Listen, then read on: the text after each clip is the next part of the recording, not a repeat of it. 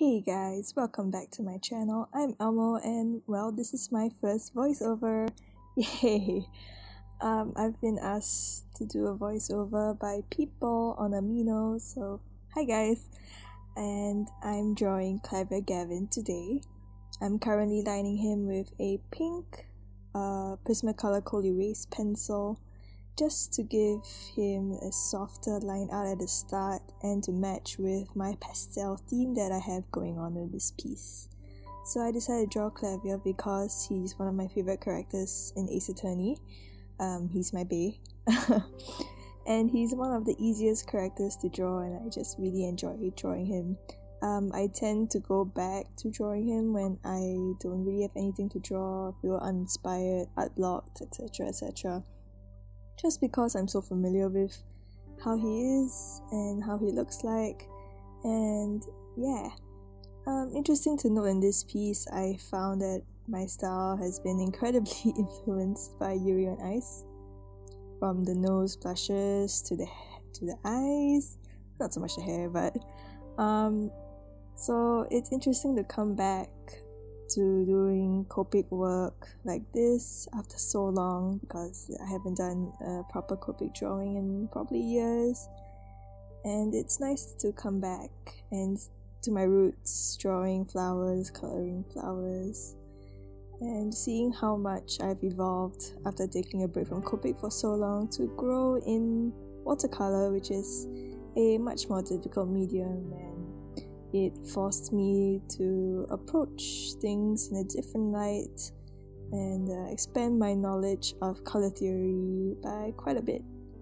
So I'm currently lining him with a pencil now, but I do ink line work halfway through the piece because I don't like inking things at the start anymore. Mostly because I find that it's way too restrictive for my coloring style and my approaches. It may or may not be suited for you, but this is just how I think now. The light box I'm using is a cheap one from Taobao, which was only 9 Singapore dollars. So if you're in Singapore and need a cheap light box, I'll try to link this in the description below. I don't know if this seller is still around anymore. And I'm marking out the shadows with a blue marker. I learned this trick from Miss Carrie J on YouTube, and I find that doing this at the start actually helps me with the shadows, because when I color I tend to forget where my shadows are, or because I started Copics with coloring the typical 3 marker way. In other words, you have 3 markers from the same color family and just only a part in order to blend and color. So for example, to color skin, I would have used an E000, E00, and maybe an E02 marker just to color skin. So when you do that, you tend to make the skin very orangey and one-dimensional, which isn't bad, but after evolving and growing, it's not what I'm looking for anymore. So this blue marker helps with that and gives the shadows that bit more depth. And later on I do go back with a blue marker to further bring that out. So the paper I'm using is a Daler Rowney smooth cartridge paper.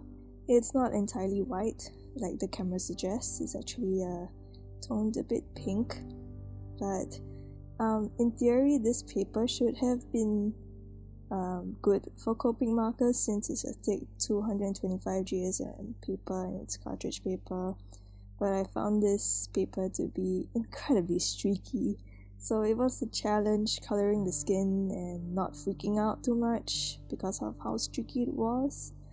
This is actually my second time coloring him. My first time I completely freaked out and threw the piece away, and then came back to it 20 minutes later after lining this piece and found that it was perfectly fine and the streaks do kinda blend out a bit.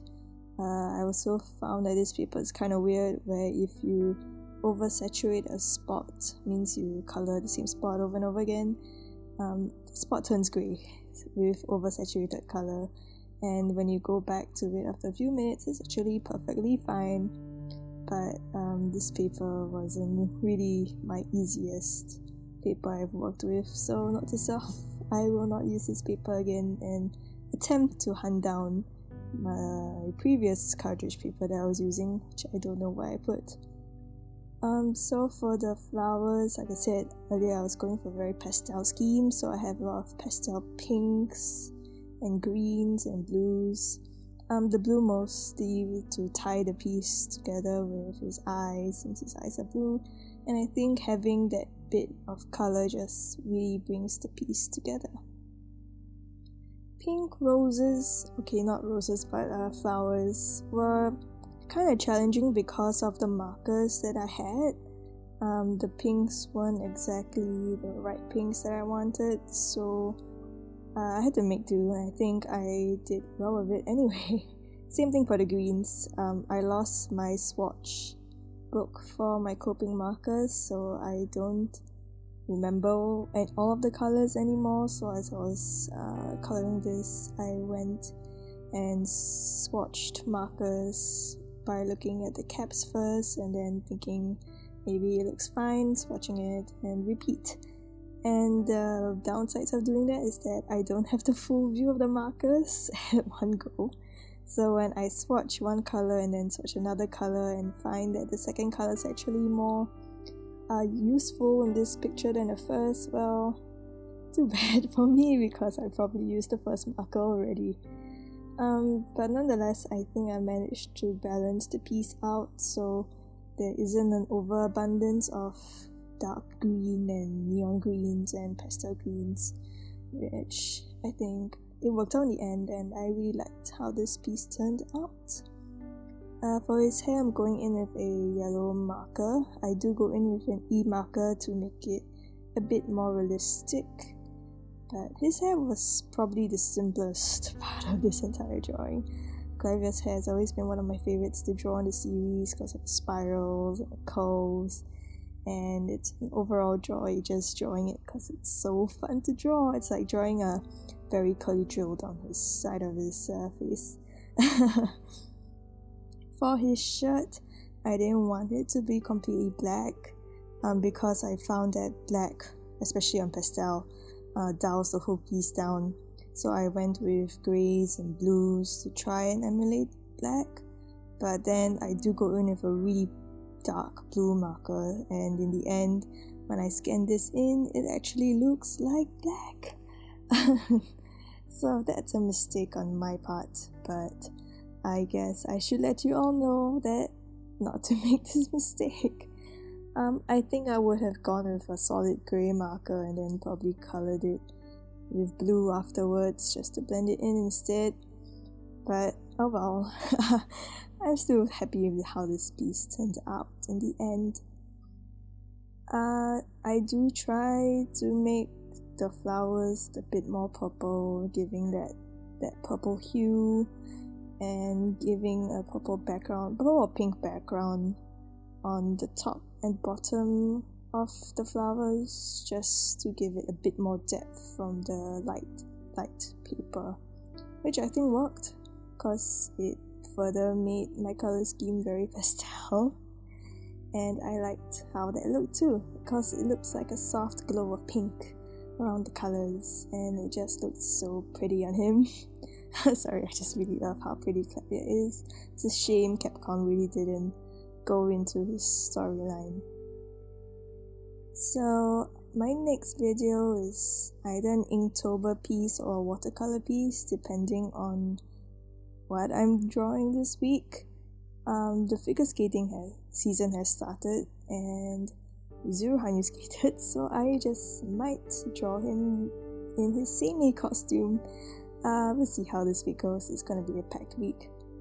I'm currently lining him with a brown Micron pen. I don't like inking in microns, but since I lost my brown Copic multi-liner, I didn't really have a choice, and I didn't want to break out the dip pen since it would be too much of a hassle to do so. I don't like inking with Micron pens, especially colored ones, because there's only one size, which is 0.5, and I find that I don't like very thick line art unless I screw up, which in this case I do, because I don't know if it's the paper or the pen, but it ended up feathering a bit, so I have to go over the seam area just to make this look a bit more smooth, which in turn gave the piece a bit of line weight, but I think we would have done fine without it anyway. So I chose to ink halfway because of my coloring style from watercolor. In watercolor, I enjoy the very loose style and freedom that I had. So when it came to this, it's the same concept of me coloring and playing around with the backgrounds without fear of coloring outside the lines. Lining halfway also gives you the advantage of, especially in loose styles, a better idea of what to work on, what places look weird.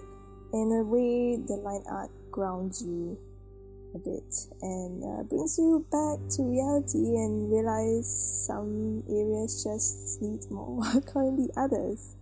Hence why I prefer inking halfway, if ever inking at all. Sometimes I choose to ink at the end of the drawings, but again, that depends on the mood that I'm going for and what I wanted to achieve with the drawings. My favorite style is probably thin line work or no line work at all, but that's a bit hard to achieve without look like a blob of color or something. So going in with a light green marker to color in areas that I missed, and then with a blue marker to bring out the shadows or the highlights or just places that I wanted blue. And I think this blue marker really gave the piece that bit of depth that it needed to make it look not flat at all. When you color with Copics, especially like what I've done, you tend to make the piece look a bit flat without extra color. So hence the blue marker in the shadow areas and some of the highlight areas, and it makes him look pop just a bit more and makes his hair shine just that bit more. Blue again ties the piece together with his eyes, and just having hints of it everywhere makes it look a bit more pleasing to me anyway. And yeah, same with the pink, especially the pink. It doesn't really capture at all, I think, because it's so subtle and so light, but it's the same pink that I use as the background for the flowers. And again, it lends with helping to tie the piece together since there's so many colors going on. And I color his hair with the E marker because I realized that he looked quite flat against the detailed flowers. And after doing that, I kind of also realized that now the flowers look kind of flat against him. So, oh well.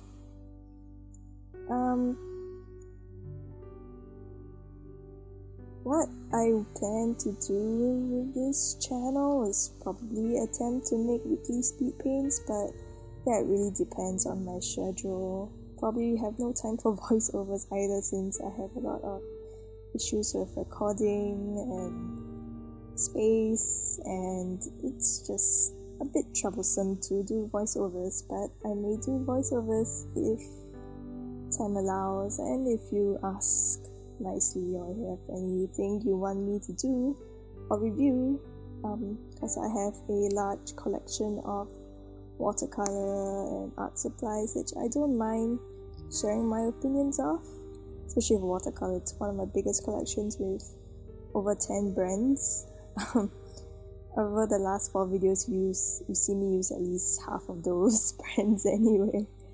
So if you have any questions or reviews or requests to draw something, you can contact me on social media at Illogical Skittles or in the comments below, and I'll find the time or attempt to find the time to make the video.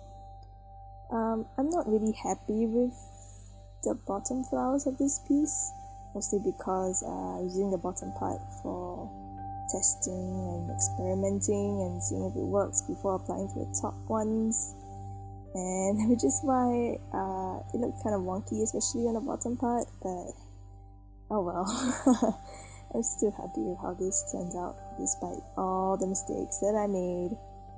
Interesting to note on this paper that it's quite bad for blending, especially because if you turn my paper behind, it actually bleeds through quite a bit, and it even bled onto my desk, which was unprotected.